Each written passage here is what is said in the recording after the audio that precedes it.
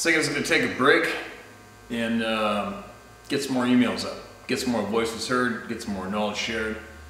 I'm the only one here today this afternoon, and our newest addition to the family knows I'm in here, and she's right next door and she won't shut up.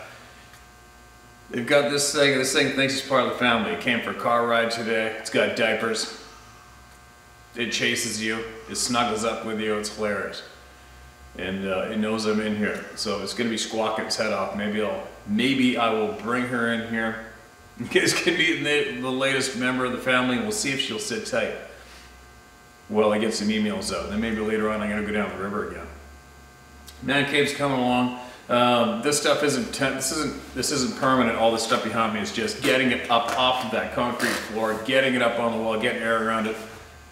If I showed you the rest of the shop, you'd probably barf. There's so much stuff, just stuff. But I'm getting there. So anyways, let me go get this little thing, bring it in here and see what we can pull off. She'll sit still and let me get some email shares out or not. This ought to be kind of entertaining.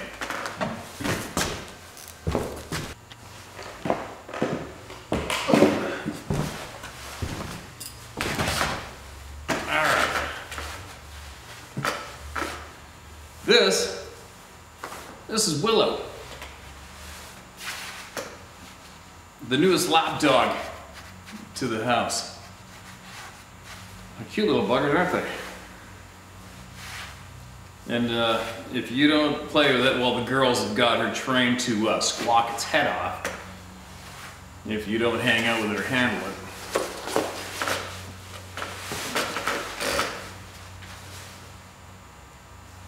But it just wants to hang out and observe everything and be a part of everything. Pretty funny. Right? Right? I don't know if she'll sit here and let us share emails or not. How about that? My glasses. Yeah? What do you think of that grizzly bear? She'll probably just lay down. We'll see. Isn't that pathetic? Alright, what do we got? Well, hopefully you never find out what we're talking about. Alright? Face to face in the nighttime. Okay, go sit down. Alright, what do we got? You can listen to some stories and quit yakking your brains out, right? There's a lot of people here that need to be heard, more than you're squawking right now. Alright, what do we got? My experience. Hi Steve, please refrain from using my name if this makes an email. My name is blank blank. I'm a Canadian Army veteran with over 10 years in and a tour to Afghanistan, currently living in the Kootenays after living and working in the Skeena region in northwest BC for the last 9 years. I'm an avid outdoorsman, taught to me by my dad at an early age. I spend as much time in the woods as our busy lives allow, and I'm a proud father of 2 smart, sensible boys and a newborn daughter. Good for you, man. My experience leaves me guessing, if it was an experience at all, was in late October 2019. I saw the videos you had posted about Zeus the moose, and it had me all fired up to go for deer. So, one morning while walking into a bay on the Douglas Channel, I felt unusually uncomfortable. Not scared, but hesitant to keep moving into the thick trees and underbrush. As you know, previously living in the Pemberton area, these woods are thick. Anyway, I grew very uncomfortable, for which me is rare. I made to within 25 to 30 yards of the tree line of the bay and turned southwest, heading to where a creek spills out into the channel, and you can get a good view on waterfowl and Deer Lake. Once heading south, I began to feel my skin crawl. I'm always cautious of bears and have been charged many times by grizzlies, but this was different. It was silent, but a slight south to north wind, raining steady, but not heavy. And all I could hear are my own thoughts of turning around, fighting with my curiosity to push through. I made my way to a fallen tree. Hold on. Okay, there you go. I made my way to a fallen tree that the only way to pass it was to crawl under it. As I was about to crawl under, I heard a loud crack, followed by more. Then about 100 yards northeast of me, I could see a tree falling. It didn't seem very odd to me at the time. From seeing this tree fall, I could see that it was most likely a young cedar, about 10 inches at the base. To the best of my knowledge, a healthy tree. After my afternoon of hunting, I decided to have a look at the tree that fell. I made my way to the tree to check it out. I just had to know. Once I reached the tree, I could see it wasn't rotten from the inside or hollowed out, broken off about 4 feet from the ground and splintered, but to the best of my knowledge, a healthy tree. Could it have been the wind? The wind was mild that day, so I doubted. Was it just a weak tree or was it something else? I passed it off as shit happens and trees falling down in the woods. Months later, I was thinking about it that day and thought that it was all consistent with the experiences you've read on your channel, but I never saw anything when the tree fell. The brush was too thick to see from where I was, but the feeling of being watched and that I didn't think I was alone there that day got me thinking that maybe it was one. Was it pushed over? I don't know. What I do know is that every time I'm down there, I get that hair standing on the back of my neck. Could it be our sixth sense? I think so. One day while deer hunting in the same location, I heard a loud splash in the creek on the west side of the buoy. Then the sounds of something bipedal running across the creek. It reminded me of the sound you make when running through a creek crossing while trying to keep water from going too high on your gaiters. I've always wondered what would happen if I went back to that location and put something of meaning or a trinket on that tree as a gift to see what happens. What are your thoughts on that? Ultimately, I decided against it. My second experience would be about 4 months ago during the very short moose season in the valley. While walking through an area I've always wanted to explore, I found what was pretty obvious to me as a 14 to 16 inch footprint. I took some pictures, but as always, they don't seem to do the justice like in that time and place.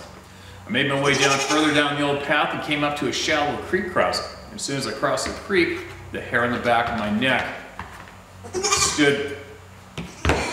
Hold on, all right, come on.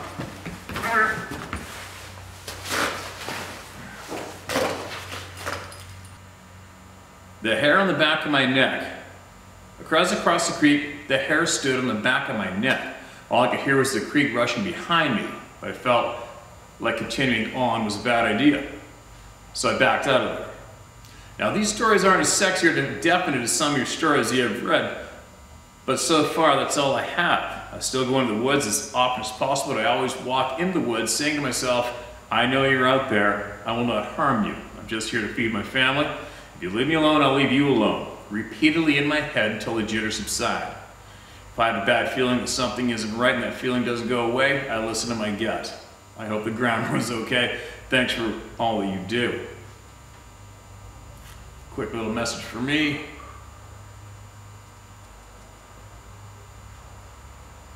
Okay, man, thanks for that invite. Gotcha. All right, thanks for that, man. Appreciate it. And yeah, as far as being friendly with those things and leaving them trinkets, leaving them gifts, I mean, obviously, I'm not going to tell anybody what to do or what not to do, but my vote would be to not encourage any contact myself. And a lot of people, especially those bleeding hearts out there that want to have some kind of a friendly relationship with the hairy beings of the forest, for me, and only me, and I don't preach, I am 100% going by our canines' reactions. That's for me, because I realize that our canines are very good readers of character, just like our children are. But canines are our sixth sense. They always have been, they always will be, they have been for generations, hundreds of years, right? And 100% of canines sense something very, very alarming when it comes to these beings. So, that is why I would suggest, yeah, just leave them alone. But that's just me. But anyway, thanks for that message. Obviously, you know what's going on out there. I think you're doing the right thing. Keep going. Let them know that you don't want nothing to do with them, and to leave you alone. That's what I do. They still make their presence known to me at least a couple times a year, if not more. Or maybe I might even be more than that, but I'm to the point now that I might even be a little numb to it, some of the feelings I get, because I'm on alert. I'm on alert nonstop. It just seems to, I don't know why, but coincidentally, everywhere that I am most passionate about being and hanging out in the middle of nowhere and fishing and hunting is also coincidentally numerous hotbeds for these beings to as well be frequenting the same places that I do. Is what it is until it comes to an end, right? But anyway, looks like this little goat's enjoying some emails. I was gonna fire her back into her cage, but we'll see. I'll read another one. She's gonna sit here and be mellow and not piss on me, then fine. They definitely are cute little buggers though, aren't they? All right. Well, what else do we got? You hang out there. Don't pee on me. Mama will be home soon. All right, what do we got? Yep, I'll bet there's going to be a shit pile of people thinking it'll be the last thing they ever thought they'd ever see would be me to have a frickin' baby goat in my lap sharing emails and video, right? With a grizzly bear beside me. Oregon Logger. Hi, Steve. Enjoy the heck out of your talks. I want to relate a story told by an old dude from Roseburg, Oregon. I took a job hooking chokers for an outfit working in the North Umpqua River in the middle 70s. We were sitting around eating lunch when one of the crew members asked the guy to tell his Bigfoot story for us newbies. They came back to the landing they were working on after the weekend off and immediately noticed things were out of place. The first thought was thieves, since items were missing. After they looked around, they found that several 55-gallon drums of oil had been picked up, carried, and tossed over the bank into the brush. Pretty heavy items to pick up. They then saw the tracks in the dirt, made castings the next day. He said he gave them to a local TV guy, but never got them back. One of the crew members called BS on the story, and there was almost a fist fight on the landing. After that, it was weird sitting waiting for the turn of the chokers to come back. Several times we had the feeling of being watched, but it always were elk coming to forage where we had drugged logs. I personally never saw anything, but my dad hunted and fished in the area for years and talked about hearing things he couldn't identify, but he always figured it was Bigfoot. I live in northwest Montana and have heard several stories around our area, and several times picking commercial morel mushrooms in burns have heard whoops and whistles and figured it was other pickers, but didn't realize till later that we hadn't encountered anyone in the area. Even had a couple of trees fall after hollering one time trying to locate my buddy. We've always been loud before entering and are just to make sure. We've always been loud before entering an area just to be sure, to make sure bears and such knew we were coming. Just thought I'd share, keep it up. Yeah, man, thanks a lot for that. And I'm looking forward to hearing more from more loggers if you guys could. It's painless, obviously. There's nothing funny going on here. I'm not trying to sucker you in so that we can expose you to your co-workers or anyone else for that matter, all right? So you got something, just send it to me and share it with all the people, all right? The people want to know what you know. Expanding on Bigfoot origins. All right, I'll have to get one after. All right, here we go. What do we got? Bigfoot encounters. I hope you're doing well. Enjoy listening to all your shares. Thanks for adding to the general knowledge base and very unique learning curve from all the eyewitnesses who've encountered these creatures. Each story you read is a brave effort sent in by people just like me to be heard without ridicule or rebuff.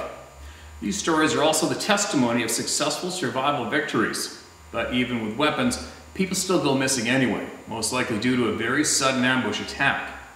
These creatures are stealthy and powerful in so many ways. I've had so many paranormal sightings of several different creatures, some you may find shocking or difficult to believe, but I've documented them as completely as I could. Being a former investigator, I've learned to write up reports that include every possible detail, no matter how small. I don't embellish or elaborate. I just explain all the facts as they appear before my eyes and as I experience them. I also include the perception or lack thereof of other people in the vicinity of these sightings at the time that they occurred. I've had several Bigfoot encounters. Although I've never had a dogman or werewolf sighting, but I do have a picture I took of a very large print in the mud of a large canine track just a few hundred feet from where I live. Over the years, many pets have gone missing from my neighborhood, sadly, including many of my own. Even more remarkable, I've had 3 sightings of strange humanoids, 2 of which were in very public settings. I knew you're mainly interested in Sasquatch sightings, so I doubt if you'll even consider these odd humanoid creatures I've witnessed to relay to your listeners. But they were as frightening as any Sasquatch encounter. I'm writing to let you know that I've had experiences with invisible creatures. They followed me with horrendous odors and seemed very close by, but again, I couldn't see them at all. Human eyesight can only see at certain limited speeds of movement. If an object or a creature moves beyond its perception limit, it or they can't be seen at all. But I believe some of these creatures, including Sasquatch, are also able to use some other mechanism to achieve this invisible capability, contributing to their potential lethality.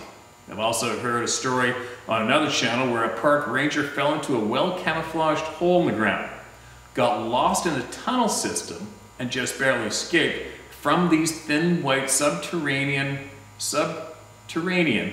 flesh-eating creatures who were after him.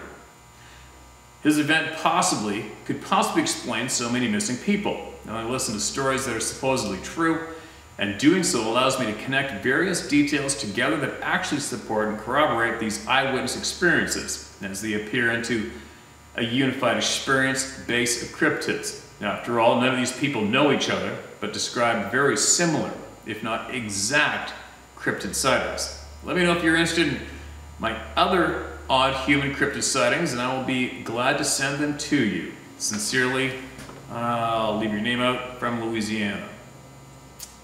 You know what? I don't know. I mean, I don't want to sound like a dick when I tell people I don't want to hear about UFO stories, you know? Because I barely have enough time as it is. It's not a struggle. It's a lot of time to get through all the emails that I do have that were instigated by my viewers of the hunting knowledge on my channel, and we seem to be sticking to that.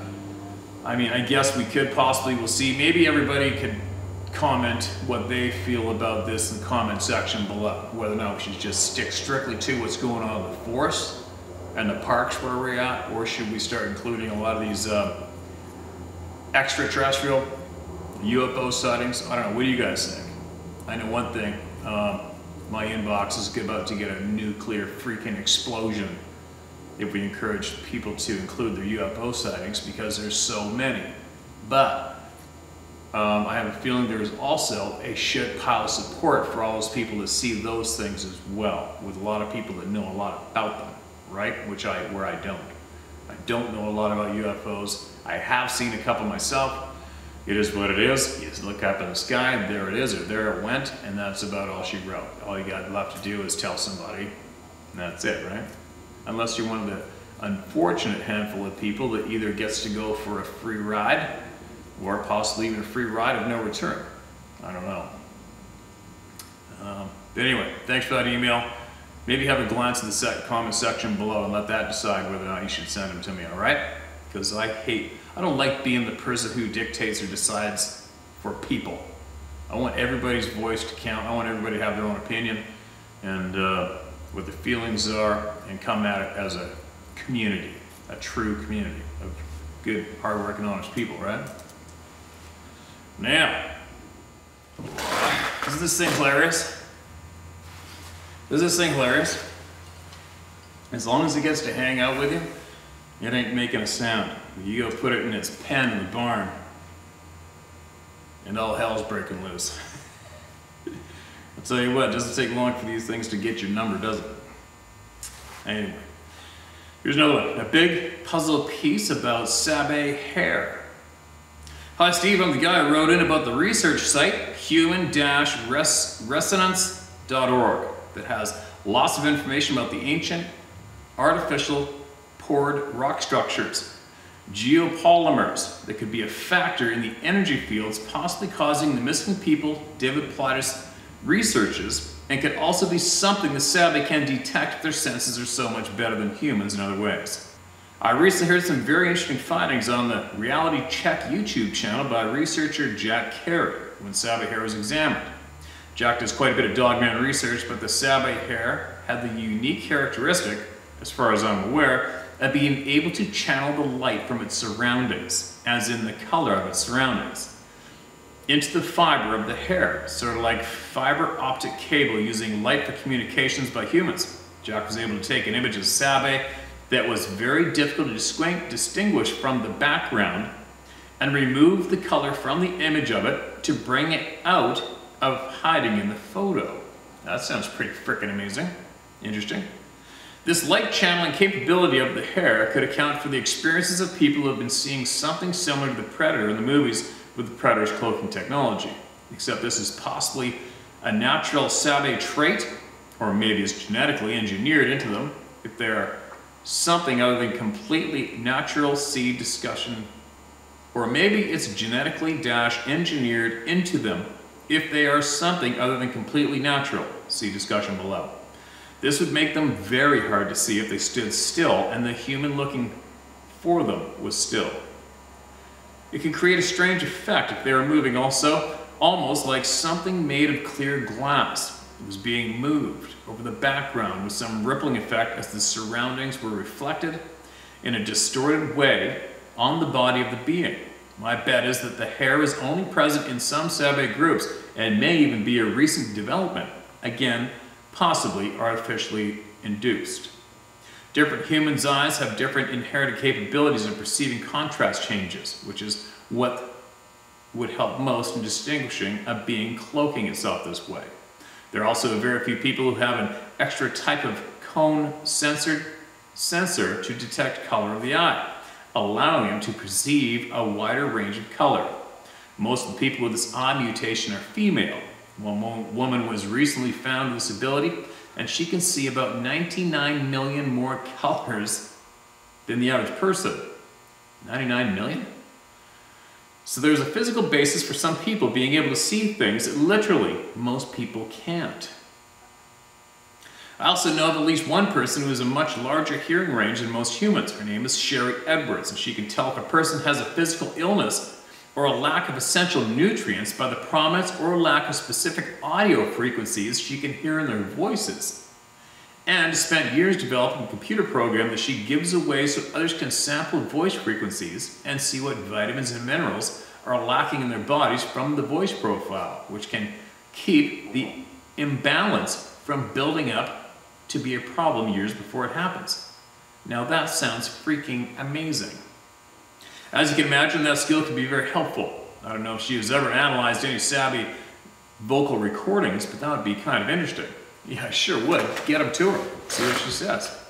Blah blah is mentioned in the article, whom I believe has been shown to be a hoaxer. Regardless, the other information is not coming from blah blah, but from Native American knowledge and an extensive DNA analysis of several samples. The samples seem to indicate that the closest known relative of the male side of the Sabe genetics is an extinct giant lemur that weigh 400 to 500 pounds. Excerpt from the report. All right, let's hear it. Although some reports I just do not trust myself because of the past history with the scientific community, right? The full scope and significance of the anomalous Sasquatch genome cannot yet be fully grasped by earthly geneticists. Being a technological DNA product that is far in advance of our present capabilities, while not all the histologically screened Sasquatch samples presented migration anomalies during the electrophoresis procedures, the many difficulties documented by the forensic team at DNA Diagnostics have successfully thwarted all previous laboratory investigations. However, the failure of contemporary DNA sequencing technology to process Sasquatch samples is in itself strong evidence of artificial deviation from the genetic expression are displayed by the great variety of life forms on Earth. Both the structural and sequential features of Sasquatch DNA bear the unique hallmarks of advanced genetic engineering and ongoing population management conducted over a period of many thousands of years by a presently unknown consortium comprised of several genetically enhanced races of extraterrestrial entities. Each of these distinct humanoid species engages in specific tasks for which they have been especially engineered. According to native elders, the Sasquatch species has been artificially created and deployed as shadow guardians of subterranean domains. Wow. Steve, I've read accounts of some people who have communicated with extraterrestrials, and they were told that the Sabe were created by them and put here to do sample collection, and that they spend a good deal of time underground in caves and extensive tunnel systems that crisscross the continent. This fits with some of the findings of the DNA analysis, as they see things in the DNA that they haven't seen in any terrestrial DNA. This could also point to why the government doesn't want the information to get out, as until recently they were very secretive about any of that type of information getting to the public, as it lessens the grip of their so-called authority over us if the existence of others who cannot be controlled by them gets out. Hopefully this info blows some holes open in the wall of secrecy erected between the people and the truth. Jason. All right, Jason, thanks for that, man. If I can remember, I will try to put a bunch of these, what do you got, 1, 2 links, 3, 4 links in here. Did you hear that burp? Hope he's not getting ready to do a thing on me. Are you? She. But that sounds pretty interesting, and I've heard that storyline more than a few times. You know, I have also had a handful of people email me trying to tell me that the government did animal-human cross experiments, and that's where Sasquatch came from. With those statements, I can say with confidence I disagree, because the history of these beings running around our mountains and forests go back, way back, before any government were here. They go right back to when the Vikings first hit here. They reported beings here. The natives have carved stories in their totems about them, verbal history about them for frickin' ever. Way longer, way before any of our today's failed government groups have been in existence, right? Thanks for that email, man. It's very handy, and I hope to God I remember to put these links in the email once I'm done here and hit the editing table with these new email shares. This goofy little bugger's pretty content to be snuggled up into the puffy jacket, isn't it? Huh? Bar wants to go graze in the yard, so let's get another one out here, and then maybe I'll go take it outside. Here comes another one. The story I'm about to tell you is something I'm just beginning to start telling people after nearly 40 years. It was 1982, I was still living with my parents at that time. Came home one weekend around midnight, can't remember the exact day. My mom and dad were light sleepers until I came home from my nights of chasing girls and drinking, and they would just die because they knew I was at home safe. After I got home, I fixed myself something to eat and went to sleep on the couch watching TV. At about 2 a.m. I was awakened by our 2 family dogs, an Alaska Malamute, who was one of the sweetest dogs you ever met, and a 2-year-old Siberian Husky, who was nothing but a big clown, both would lick you to death. When I got up to look outside our den window, which is a 4x8 foot picture window, our dogs were raising absolute hell, looking up in the sky across the main highway, about 300 yards or so. They were so mad it was crazy, both looking up, howling, and trying to give a good bark, like those kind of dogs do. The Malamute had saliva coming from her mouth. She's going at it so hard. The Husky also looked vicious. When I looked up, and what they were barking at was a big orange ball up in the sky, hovering about 50 feet opposite the other hill from the hill we lived on across the road. It started out a deep orange color in the middle and went to an almost white towards the outside. Not so bright you couldn't look at it. It looked to be about 40 or 50 feet in diameter, circular, but kind of like it had a little spikes coming out of it. When I went outside to get a better look, the dogs were still raising hell, but there was no sound from it at all. I could get them to calm down for a second or two, but they would start back up. But I never heard any sound coming from, but it seemed like the dogs could. A little lack of grammar there. I stood there in the cold winter night I stood there in the cold winter night, looking in amazement that there were no windows or flashing lights, just a big orange ball that faded to almost white. My parents were already in their dead sleep mode. The house is a big rectangle shape that was Bedford stone and over 100 feet long. The interior walls were oak over sheetrock, so it was nearly soundproof from where my parents were, so they never got up, and I was so amazed that I watched this thing, I would say for almost 20 minutes, slowly go down in a hollow toward the river, which is about 1.5 miles. I consider it one of my biggest mistakes, but I did not wake my parents by running to their window and jerking the curtains back and saying, "Look, a UFO or something." But I was so amazed and mesmerized, I never did. The dogs barked and howled until they were hoarse, but I still never heard anything, only them barking. I don't know what it was, but I feel like it could have been a natural thing. There's no swamps here. I know it wasn't a comet, and for God's sakes, don't say it was the moon. I know what the moon looks like, and still there was the dogs. I had never seen them like that before and never did after that. Does anyone have any idea what I saw that cold winter night here in South Kentucky? Signed, Jerry. Well, there you go, Jerry. I'm not a Sasquatch story, but I shared it. I read it and shared it, and I don't know. Let's see what happens. Maybe somebody will address you in the comment section below this video and help you out. Maybe somebody else seen that, right? Anyway, what do you think? Is that enough for now? Time for you to go out and eat some grass? Huh? You just want to sit here?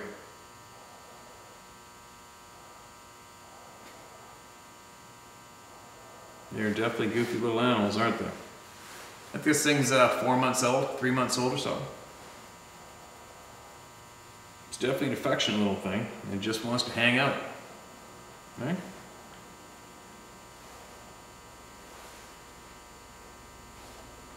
Wondering where its mommy is. Alright, well, maybe I'm going to put you back in the pen, alright? And then I'm going to go down to the river because I want to see what's going on with the fish.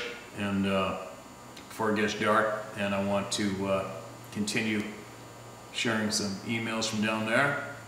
And who knows what we'll get behind me in those bushes along the river. Maybe a huge bear, you never know. But anyway, keep those emails coming. Share my story, howtohunt.com. Tell my story, howtohunt.com. And we'll get to them. If I haven't got to yours yet, it'll get got to. It will. Alright? It's got to be a little patient.